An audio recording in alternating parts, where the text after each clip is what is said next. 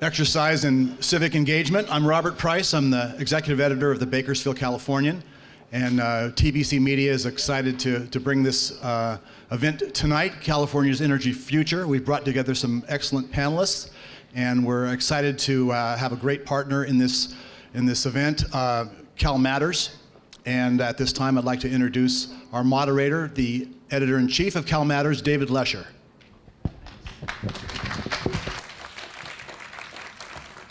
Thank you very much, Bob.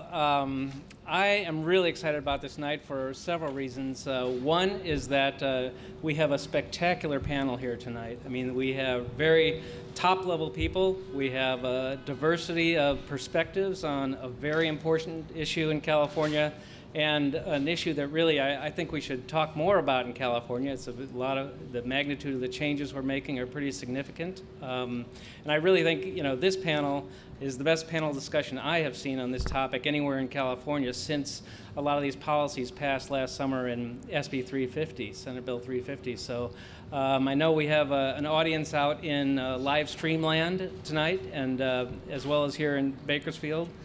I'm also very excited about tonight because CALmatters is pretty new. We just launched last summer publicly, and this is our very first public event. And so I'm very happy to be able to co-host it with the Bakersfield Californian. And so a special thanks to Richard Bean, the publisher, and Richard and I, small story, we go back to the LA Times about 25 years ago. And my wife is here, and we're married 27 years, and Richard loaned us his Fodor's Travel Guide to Spain for our honeymoon, so small world. And Bob Price, the editor of Bakersfield, he and I have been working together to put this together, and it's been a lot of fun. So I want to say just a little quick description about CALmatters because we are very new and very different. We are an independent, nonprofit journalism startup based in Sacramento. We have a staff of reporters and editors. We do stories on state policy topics. We do education and healthcare and environment. We've done roads and poverty, and we give our stories to newspapers and radio stations all around the state. So we have been published in more than 40 papers around the state and a couple dozen public radio stations. So we describe ourselves as, the largest news organization in California today that's covering these topics. And so there's a couple of members from the CALmatters team here today I want to point out in the bleachers here. Simone Cox is our chair of the board, and next to her is Chris Boskin, another board member, and Kezar Kampwala, who's the president of CALmatters. So we're very grateful to be here to be able to co-host this event. So a little word about our format tonight, and then some announcements. I am going to give just a quick overview of some of the climate policies in California, just so our speakers don't have to speak to that background, and also we're trying to make this not too much of a wonk fest. So, for people who aren't too much up to speed with some of these issues, we'll try and explain a little bit about the policies that we're going to be talking about. Also, I would urge you to silence your cell phones. Like I said, this is being live streamed, and I should do that myself. This is being live streamed, so you don't want your embarrassing ringtone going out into cyberspace, and you never know where it might end up. And then I have no light here, so I got to take a look at my notes now and then, I think. A note to our panel: we have 5 members of the panel, and we have a lot of ground to cover. So, just encouraging the discussion to move along and not take too long. I'm also going to be something of an acronym cop. As the panel knows, there's a lot of acronyms that have to do with this issue, and I'm going to ask the audience to understand one, and that is CARB. CARB is the California Air Resources Board, and CARB is very influential in the issues we're talking about, and if we have to say California Air Resources Board every time, we're going to be here all night. So if you could remember CARB, we'll try and stay away from LCFS and RPS and WISPA and all the other things. I thought we might try and demonstrate how cap and trade works by having an acronym jar on the table, but I didn't know if that would be a fee or a tax or what, and so that was a. After I give a little background, I'll introduce the panel, and then I will ask a couple questions, and then open it up to questions from the audience. So just quickly, the background, go back 10 years, 2006, Governor Arnold Schwarzenegger on the shore of San Francisco Bay signed AB 32, the Assembly Bill 32. It's the Global Warming Solutions Act. In essence, it said that we are going to, as California, lower our greenhouse gas emissions to 1990 levels by the year 2020. The California Air Resources Board is assigned to come up with the policies and the regulations to achieve those goals. That's why it's so important. There's a lot of policies that have been worked on, but there are three that I want to mention. One is our cap and trade program that we adopted under AB 32. Cap and trade, I think we have the biggest cap and trade program in the whole world, I believe. That's, cap and trade is essentially CARB tells many of the people or companies that emit greenhouse gases, here's how much you can emit. If you emit more than that, you have to buy carbon credits. If you emit less, you can purchase or you can sell carbon credits. So cap and trade. The second policy that is significant is the renewable portfolio standard. It says that basically by the year 2020, we are supposed to get 1/3 of our electricity from renewable sources like wind and solar and things like that. And the third is the low carbon fuel standard. And I'm not going to try and explain what it is, but just suffice to say that it's a cap and trade style financial incentive to get cleaner fuel and more alternative fuels like biofuels and things like that. So about a year ago, CARB did a projection and said we are on track to reach those 2020 goals. And a few months after that, Governor Brown, in his State of the State just last year in 2015, said we're on track to meet those 2020 goals, so let's set some new goals for 2030.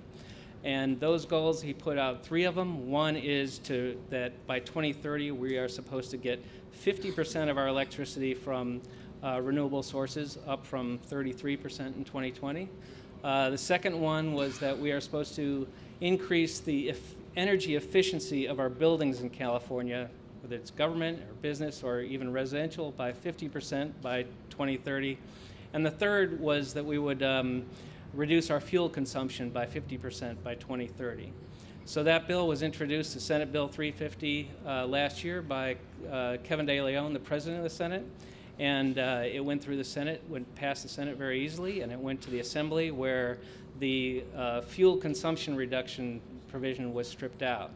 And so the bill passed without that, but the governor has said since then that he hopes to achieve that goal anyway through executive orders and regulation.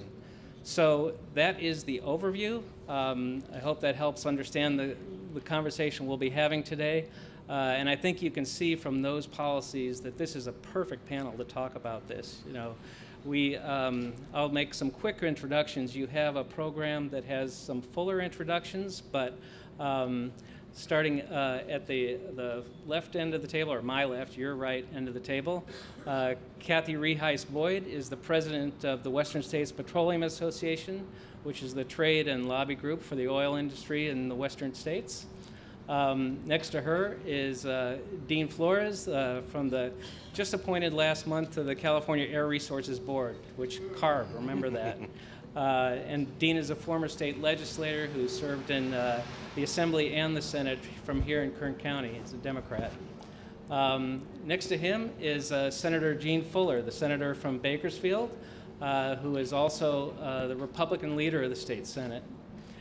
And next to her is Todd Strauss, the vice president at Pacific Gas and Electric, who oversees a lot of their work on clean energy issues.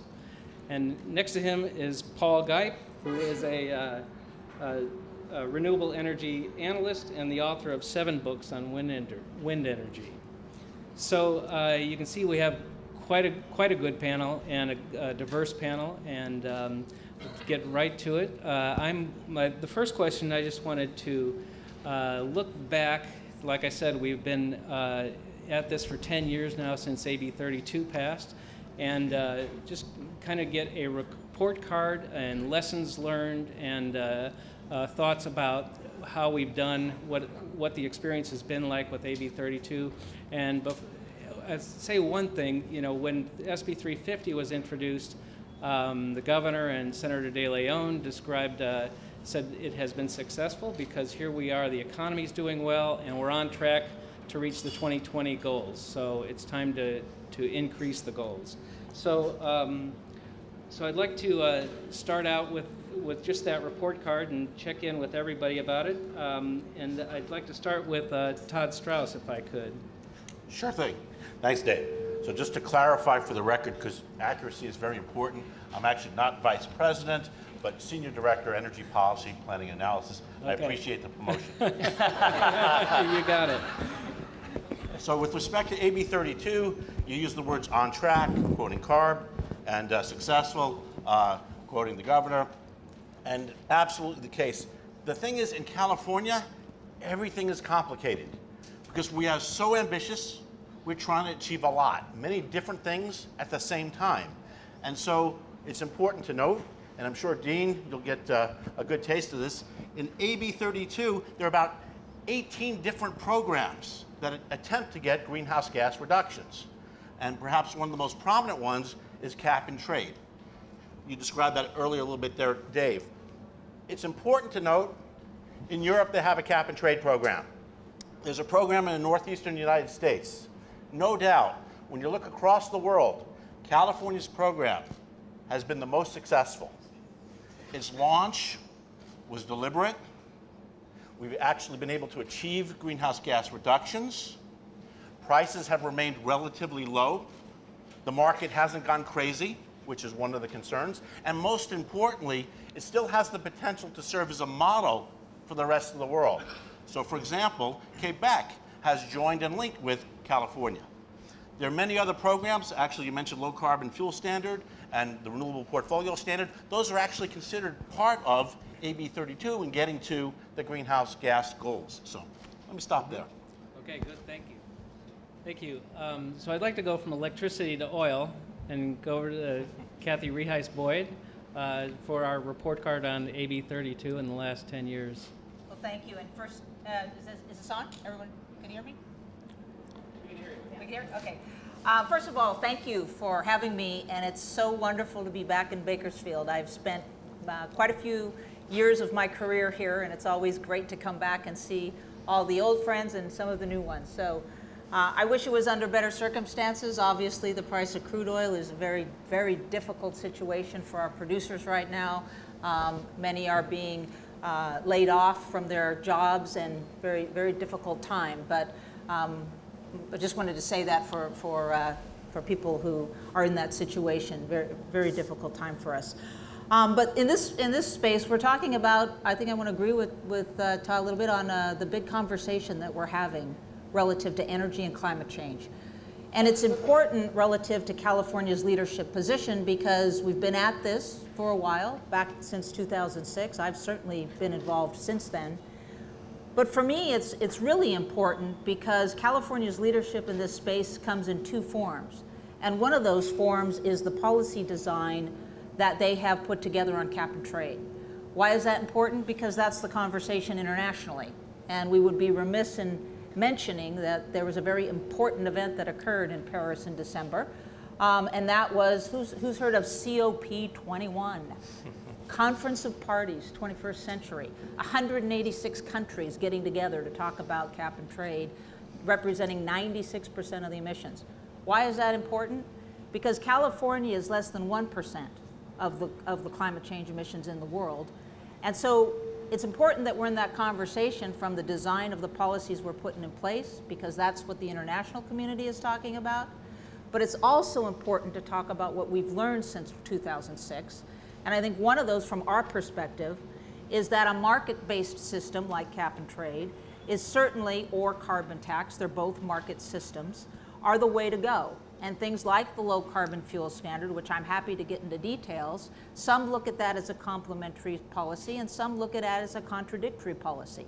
And I can get into the differences of those opinions, and I know many in this room even have differences of those opinions.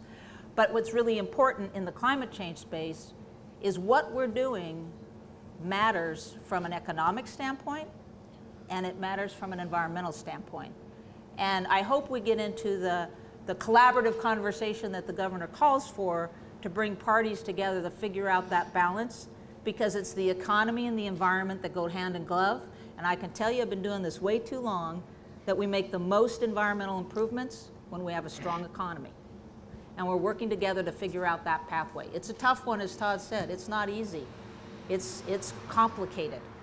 But it's important from an environmental standpoint, important from a job standpoint, and all of those things are connected. I always say connect the dots, because that conversation is really important. There's nobody in this room who has the corner on wisdom. Not me, not any one of these panel members. And it's going to take all of us to figure out this pathway between now and the future, where the governor and this state wants to go, in a way that also looks at the vibrancy of the economy.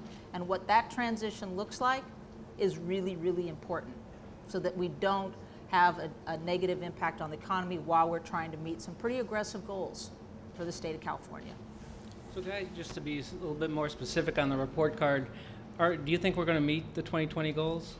Well, I'm not sure whether we're going to meet them or whether we're going to surpass them, but I think what the real important conversation is what happens after 2020, right? I mean, 2020 is AB 32, and the conversation that we started having last year was, what does it look like from 2030 on? And in our opinion, we really should spend time on improving the cap and trade system that California has put in place. Others, and as we've said, hooked up with Quebec and others, certainly Mexico is extremely interested, and the rest of the international community is, because that's really the program of choice from an international perspective. So I think it really matters what the details of those, and we'll get into that, I'm sure, during this hour and a half. But I really would like to say the partnership of all the parties is the only way that we're going to make this transition work. Because from where we are now and where we need to go is huge. It's huge. And for a state of California that has 38 million people who drive 26 million cars, 185 billion miles a year, and we have 155,000 electric vehicles, which is great, and they're increasing, but that is, from a volume standpoint, that is not a small, and you can't do it in 15 years. So those are the details of how we are, where we are, and where we need to go, and then how do we plan that? Those are conversations that the legislature will be having, the Air Resources Board will be having, the stakeholders, whether it's wind or utilities or oil, will be having. And what's really exciting is all you are here to learn about this, and you're taking your time to really understand what that means to you and your families and to the state's economy and to the protection and the environmental stewardship and leadership the state shows. So I just compliment you all for actually coming out and to listen to this conversation. Thank you.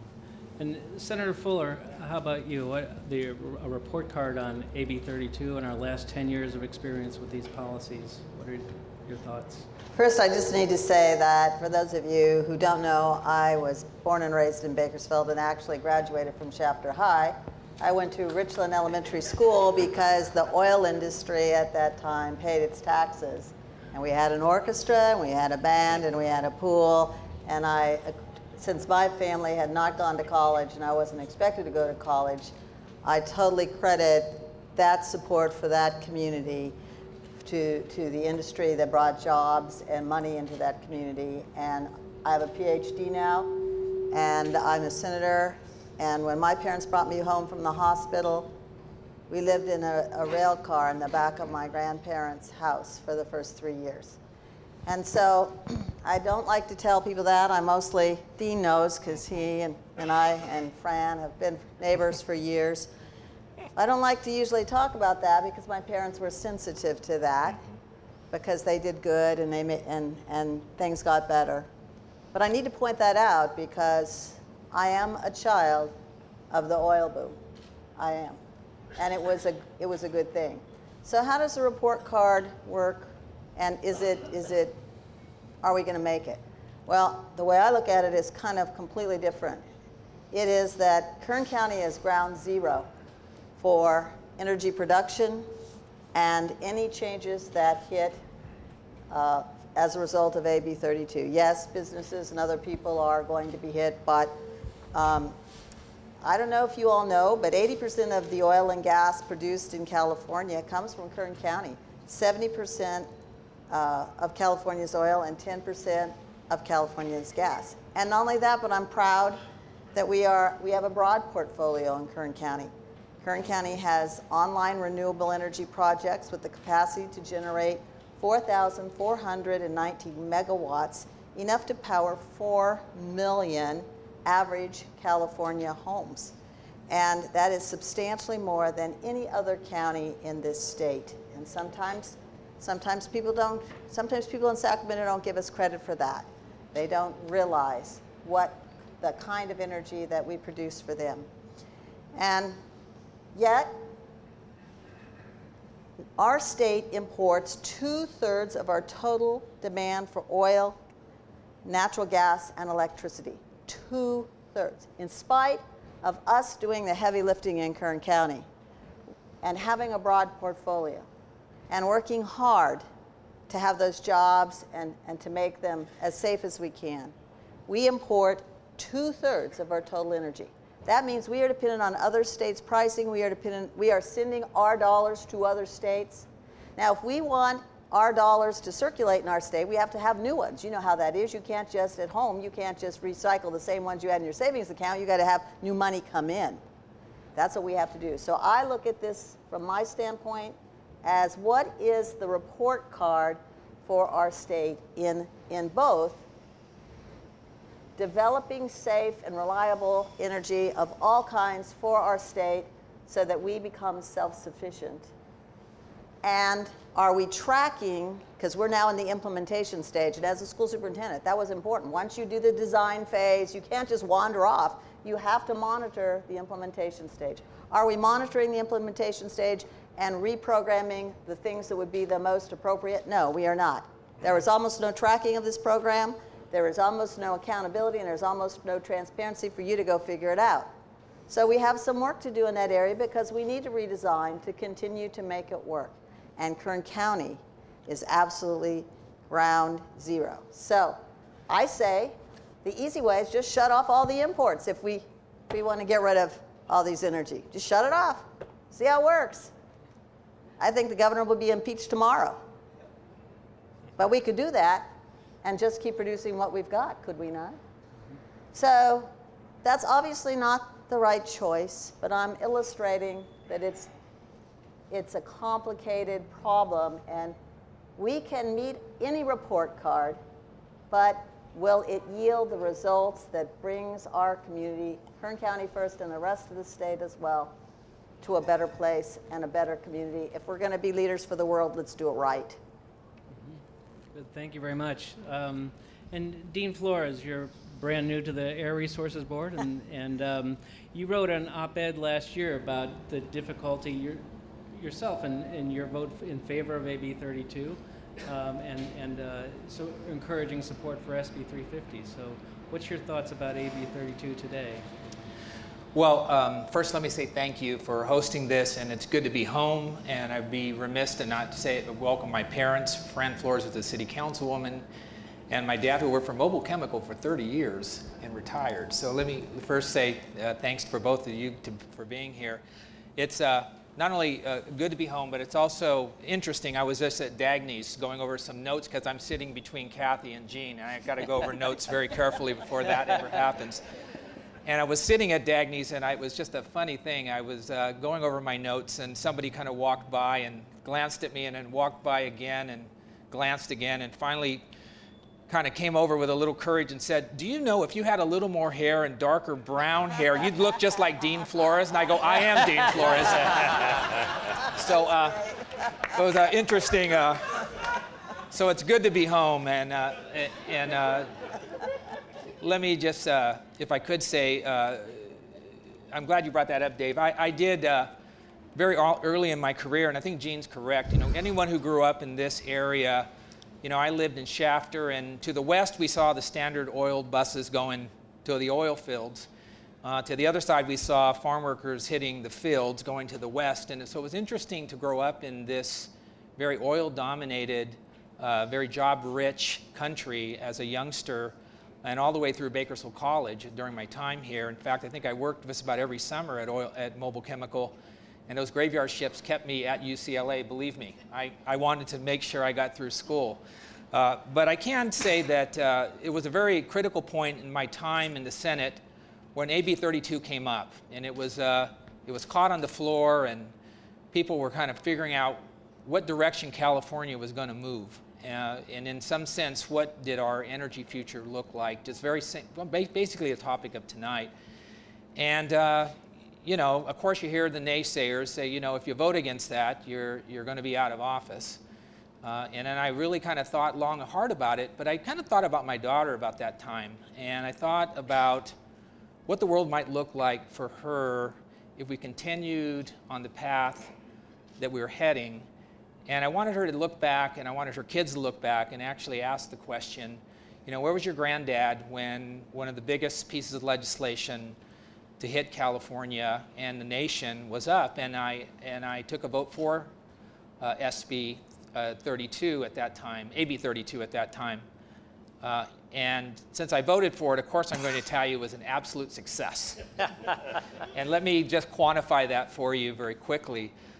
In 2006, when I took that vote, we are now nearing, we'll have 10 million more people in California by the time that report card is due in 2020. And with 10 million more people, you would assume we would never hit that goal. More population, more pollution.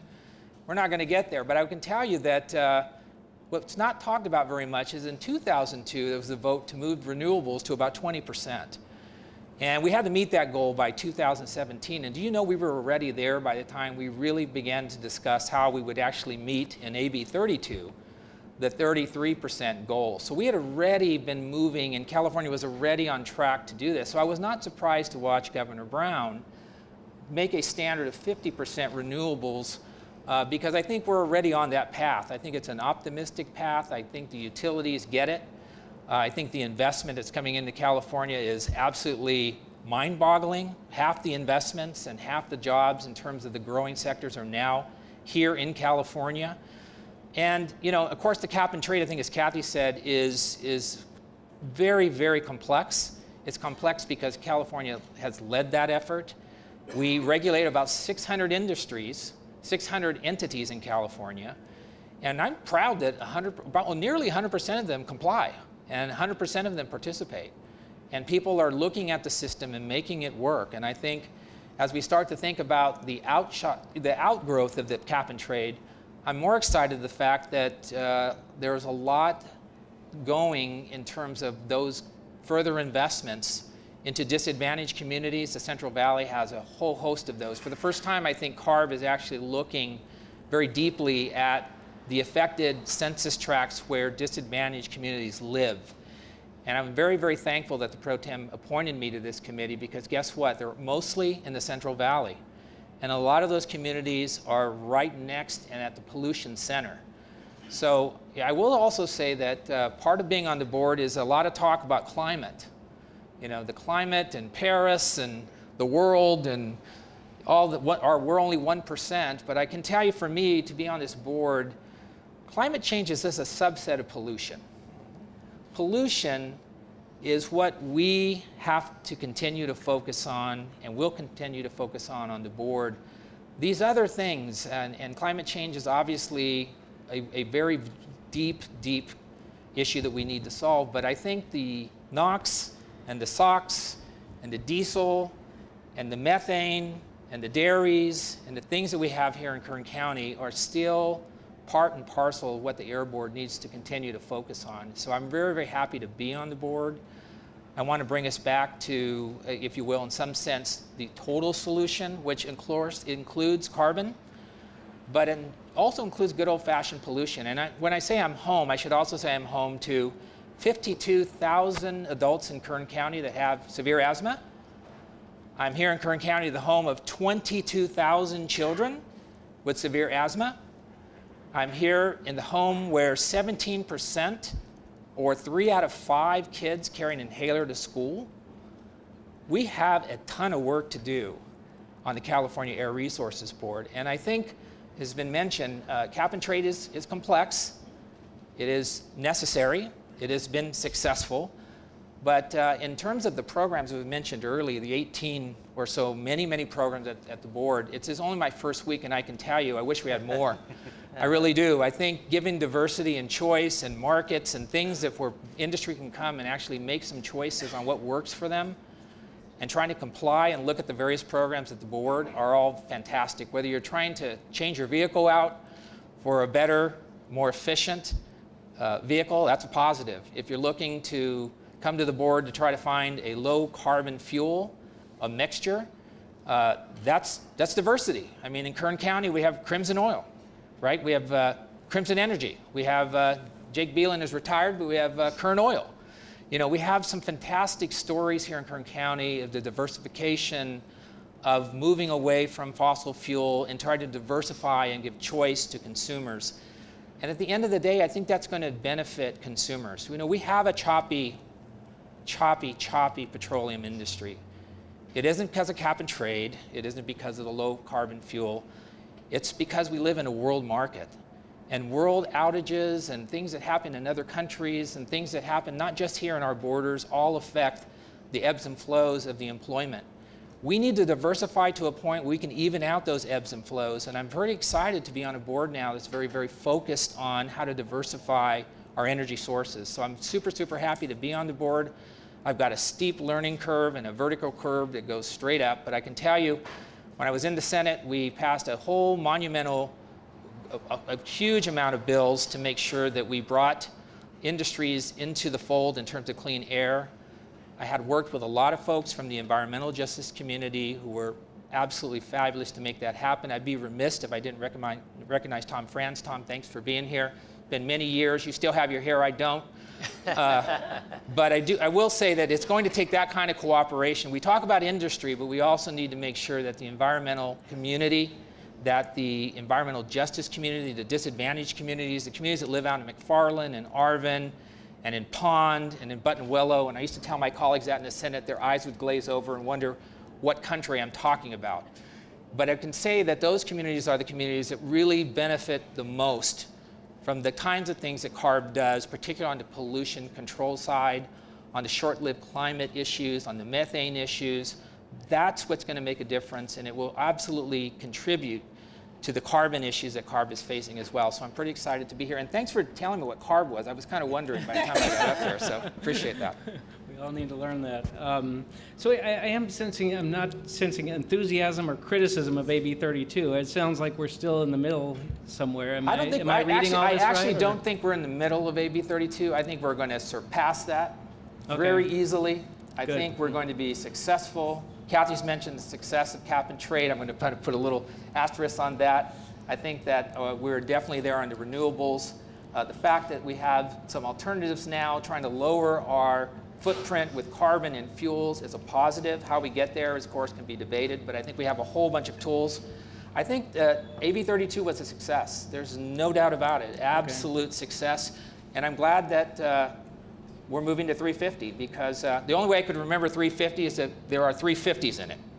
And I think if you think about it, all of those goals are absolutely right. You have to be optimistic. No doubt we're in oil country, but just to the east of us is the Tehachapi's. Just to the east of us is a whole new generation, a whole new look at renewables, leading, if you will, in the nation in some sense. As much as we'll talk about oil, at some point we'll talk about the wind generation and the Tehachapi's and how Kern County transitioned in a very strong and optimistic way to a new economy. And I know that's hard. I know Rockefeller had a tough time with that when we talked about kerosene. And I know Edison pushed really hard to kind of move to electricity. And there was a big battle there. If any of you watch the History Channel, check it out. It's a fascinating documentary on that battle with Rockefeller and J.P. Morgan and Edison. But that was a tough transition as well. It's always tough when you're transitioning to the new economy. So I would say that we just have to kind of stay focused and be optimistic. And as Cathy said, work together to try to all get there. Good. Okay, I just want to make sure we had a clear report card. Yes, or what's good or not. And Paul, your perspective on AB 32 and what what it's done for Well, California. let me first say I'm happy to see that Dean's on this panel. I'm happy to see that Dean was appointed to CARB. It's good to know that somebody who's concerned about air quality in the valley is at CARB because this panel, when we first was proposed, air quality in the valley was not part of the topic of discussion, and it's now a part of the discussion, and because Dean is here, it's a focus of this discussion, and I think we should keep it there. You asked me to give a report card on SB 32. I give it an F. I give it an F because it's a target that was built on hype. It's unambitious. At the same time, it will easily be surpassed. It'll be surpassed because of the way that we count renewable energy in the targets. So yes, we're going to surpass the targets, but it was unambitious. So let me give you a sense of scale. Today in California, new renewables only account for 14% of in-state generation. Total renewables, so that includes all our old hydro plants, brings us up to a whopping 20% after 10 years. And a fair portion of that was built 30 years ago. We're just now getting to where we should have been 30 years ago. Denmark today gets 50% of its electricity today from renewable energy. Italy gets 1/3 of its electricity from renewable energy in country, not buying it from Germany. Germany gets 33% of its electricity from in-state resources, again, not buying it from France or Denmark, and Spain gets 33% of its electricity from renewables today. Now, if you want to talk about ambitious targets, it's not 50%, particularly the way we count renewables, which we can buy from anywhere, Mexico or Canada or Wyoming.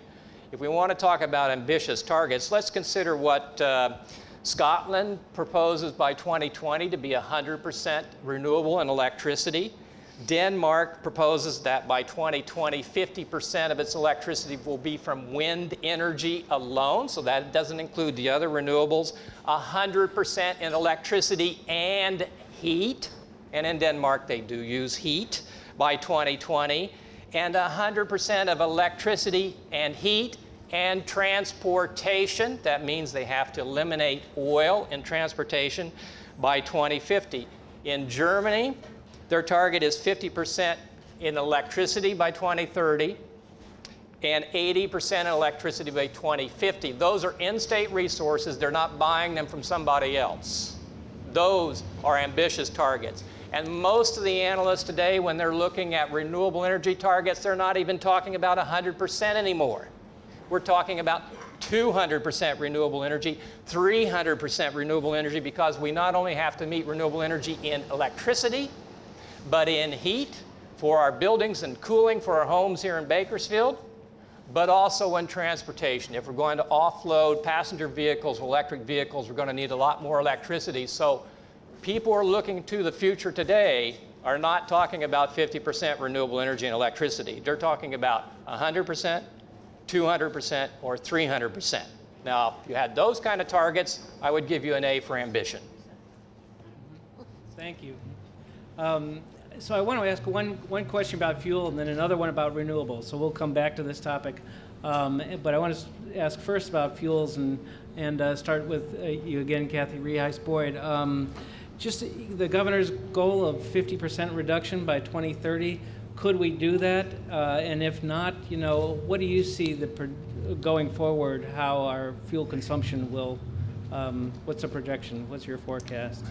Yeah, let's, just to follow up a little bit on what Paul said, you need to put that in context of what are the energy demands in this country, right? By 2040, it's not that long away, 80% of the demand is still supplied by coal, gas, and oil.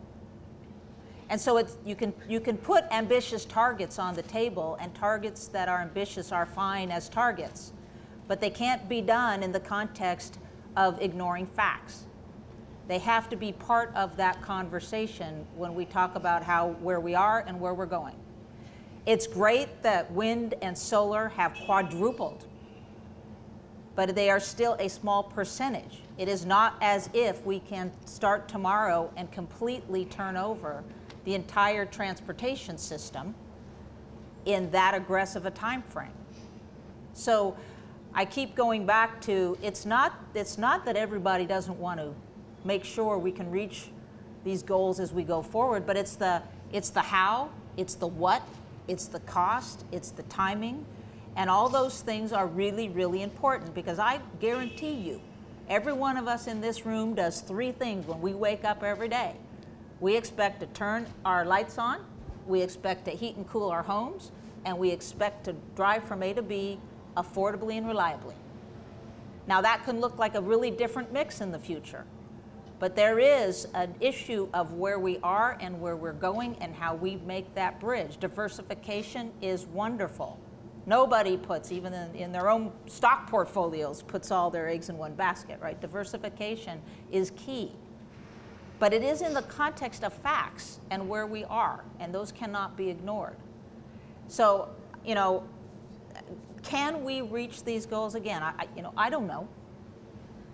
But is everybody trying to reach these goals in a way that does not impact jobs in the economy, so that environment and the economy are hand in glove? We cannot, I will guarantee, we cannot get there without one or the other. They have to be both, and that conversation has to be both. And it's in the context of, you know, employment. It's jobs and employment. So it's wonderful to have ambitious goals. I appreciate that. But I also appreciate the reality of the situation and where we are and where we're going and what it takes to make that happen. So I think in the area of fuel diversification, in the area of electricity, which I'm sure Todd can talk a lot about relative to how one can transform the electricity side of the equation. But I also want to talk about the cost of that to the consumer. Let's not forget that these programs and policies, all meritorious, have an impact to the consumer as well. And when you look at cap and trade, which now deals with all emissions from fuels, fuels are under the cap, so all the emissions from fuels from cars are within the cap and trade. The impact, according to the California Energy Commission and the Air Resources Board, is 10 to 12 cents a gallon. Okay, that's a price signal. But if California is the only one that's doing it, all we're doing is increasing the cost of fuel for 1% of the climate change emissions. People outside of California probably think that's wonderful, because they're not incurring those costs. So that's why that conversation is a bigger one. That's why everybody has to be in the conversation. It can't just be California. It's not a leader if no one's following you. Now we're getting people linking, and that's good, that's great. But that needs to expand if we're not going to be the only ones incurring that cost, because the consumers are incurring it. Low carbon fuel standards at the very low end of that program, without even talking about what that even means, it's 4.3 cents a gallon. We pay the highest gasoline taxes in the entire United States except for Hawaii. 60 to 70 cents more. Why? Because we've got a great clean burning, fuel. We make the cleanest burning gasoline and diesel on the planet, and that was a joint effort with the Air Resources Board and our industry and the automakers. So, we've done a lot of things to help in this transition, but there is a cost with it, and how that impacts the consumer as we transition is a really, really important conversation, especially relative to the jobs that are needed in the Central Valley, in the Inland Empire, that don't benefit from some of the coastal regions who don't have high unemployment. It'd be great if everybody could, drive a Tesla. They're rather expensive still. We've got great technologies coming out on hybrids and even on the zero emission vehicle side. But it takes a lot of subsidy, $125 million for 59,000 cars in 2012. So the state is moving aggressively to reduce our fuel consumption. Will it reduce, or what's your expectation about where this trend is going? Here's an outcome, an unintended consequence of reducing fuel consumption, right?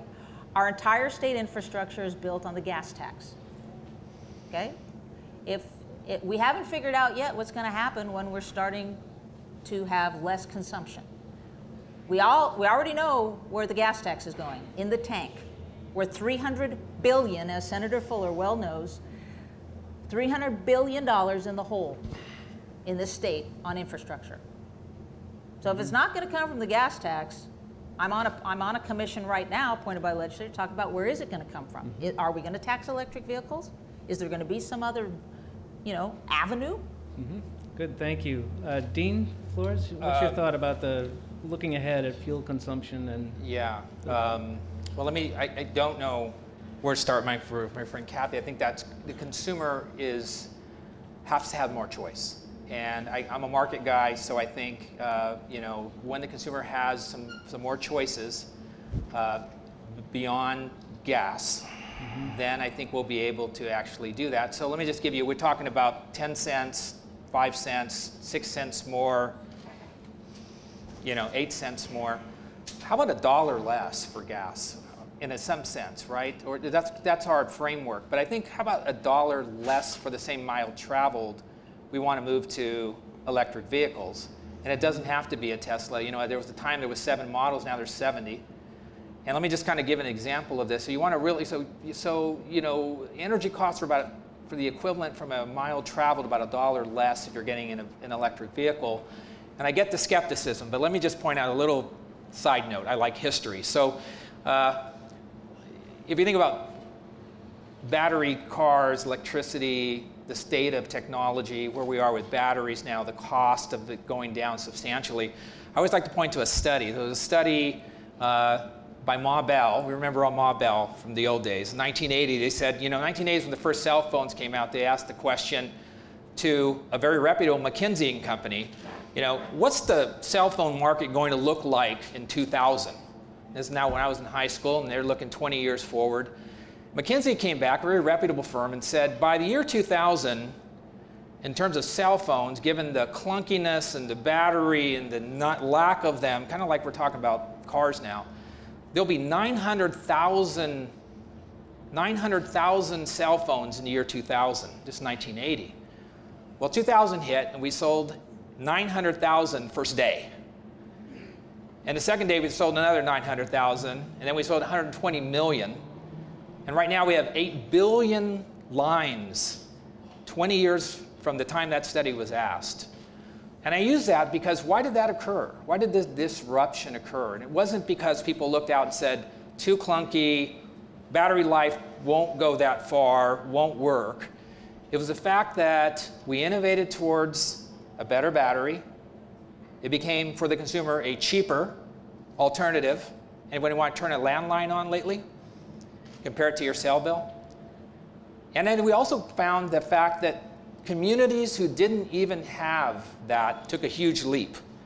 Absolutely a huge leap. I mean, there were communities today in the world that actually took a leap from the landline that didn't even have the capability to a cell phone. So I am very optimistic when we look back 20 years from now, as they did there in 1980, McKinsey company saying 900,000. I have no doubt that we're going to burst past 1.5 million electric vehicles very quickly. Our society tells us that. Our consumers choose that. But you've got to give them the choice. And I'll tell you, consumers are going to pick $1 less in mile traveled on electric than they are $1 or 8 cents or 6 cents, wherever we're arguing about today, for petroleum. It's going to be a mixture, and it's going to happen very rapidly. It's going to happen very quickly, and Elon Musk is going to look like in the dust by the time the rest of the automakers start to kind of move in this direction, and that's already occurring, as you know. Mm-hmm. So do you see a 50% fuel reduction by 2030 as realistic, or? I do. I mean, but it has to have the mix of the things I've mentioned. You have to have, so Obama's new fuel efficiency regs go in effect. You have to put communities closer, a little bit closer to each other. I think we're starting to do that. We're getting wise on that now. And we also have to kind of find the right mix for electric vehicles, alternative fuel vehicles.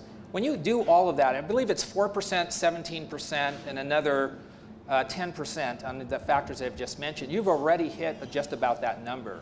And that's facts. That's not me kind of throwing it out. That's just kind of what it is. But I think what we're missing is the fact that the state of electric vehicles today is no similar than we were with cell phones in 1980 when we were talking literally about the convenience and something of using something of that sort. That's a technology going to move very, very quickly, is my view. Senator Fuller, your thoughts about the governor's goal of a 50% fuel reduction in 2030? Well, I think it's very simple. I think we can hit the 50% goal with ease. The problem is what human behavioral changes do we want to make in our society? And how much do we want to pay for it? And you cannot hit these goals without huge human behavioral changes. Just from as simple as, if you're going to save electricity in your house, you have to turn off the lights all the time. Now, yes, you can get technology that turns the lights off for you if you have enough money to buy the gadget and if it's developed, technologically developed. So you have to go back to, does our state want to be the ones that forces in a socialistic way behavioral changes on people, or do we want to let the market and the technology that we are very, very good at, innovation, drive the change at its pace? There's a fundamental problem that we're all disregarding when it comes to looking through people's eyes and saying, okay, I do like certain kinds of energy better than other kinds. But there's high heat energy and there's low heat energy. And all of you that know about fuels know that high heat energy fuels are things that drive trucks and carry big, heavy loads. And low heat are generally things like lights. And somewhere in between there is the electric car, right? Okay, and the low heat ones, probably we can change to sooner, but the high heat ones we don't have a good replacement for, and it's very expensive, and other states are going to be ahead of us. So how are we going to truck our groceries? How are we going to truck our ag? For our region, the human behavioral changes are very, very tough changes. Very, very tough on our economy, very, very tough on us. We have long ranges, and the technology is not there. The battery technology is not there. But San Francisco, honestly, it's far easier for them. They could hit it sooner. Because if you look at the way they do stuff, they have a harbor right next door. They don't have to truck stuff long distances. And they can use electric cars, and most people don't even have a car in San Francisco. They rent one when they have to go somewhere. And there's a whole tighter pattern. So for me, it's really about, as a legislator, it's easy for bureaucrats to sit and decide all the stuff that's coming, and it's exciting, and it's kind of wishful thinking. What type of behavioral changes are you forcing on people by their region? And our region is going to be hit the hardest, so we have to speak up the most. So if you go back and you look at, would we tolerate rationing of high heat intensity fuels? Would we? Wouldn't bother some people at all. In San Francisco, probably doesn't matter that much. But here, almost everybody in the economy would be affected. Would we be able to drive electric cars on a regular basis to our work and to our places? Well, I commute to Sacramento every single Sunday and every single Thursday, by the way. And I cannot do it in the current electric cars. And it would cost us twice as much. I calculated out that if we were to go to the electric cars tomorrow, to get the same cost, everybody would have to buy twice as many cars for twice as much if we did it tomorrow. Can we do it? Yes, we can. Do we want to force these kind of changes on people? That is the bigger question. So for me, I think we need to look at it a more regional. I'm really glad to work with Dina on certain projects like, the sludge project. I'm forever grateful that you started helping us get rid of the sludge from LA, and we're still fighting that. We haven't won that, but you were certainly a champion in that. Because that solution was an LA solution, not a Central Valley solution. And that is the same problem that we are having here today. So, can we hit it? Some people will hit it with very little pain. Our area will hit it with a great deal of pain. And oh, by the way, I haven't even gotten to, but I know I need to make it short. I haven't even gotten to the middle class is leaving because they can't afford to work here, and the workers' replacement is really, really hard. And why can't they? Because these costs are going up exponentially, especially in places like this. And not only that, but CEQA needs to be reformed. CEQA has many good things and it's helped us, but the refusal to modify it in the face of the changes they're asking us to make is ridiculous. Thank you. So, Todd, I want to get to renewables about that provision, but also I'm sure you're involved in the electrification of cars, and SB 350, if I'm right, called on the utilities to put charging stations all over the state to lead towards more electric cars, correct? It described it as infrastructure, but I think we started out talking about where we've been with AB 32. Right. And we kind of it feels like we're stuck here in the panel now as we try to go forward. So let me offer something else. Let's leap ahead to 2050 when we're looking to get goals of massive carbon reduction, 80% less than 1990 levels. What will it take? That is the challenge, and we're kind of stuck thinking about that. You may have heard the term, let's walk out here, inflection point. Inflection point is when there's no speed and no acceleration.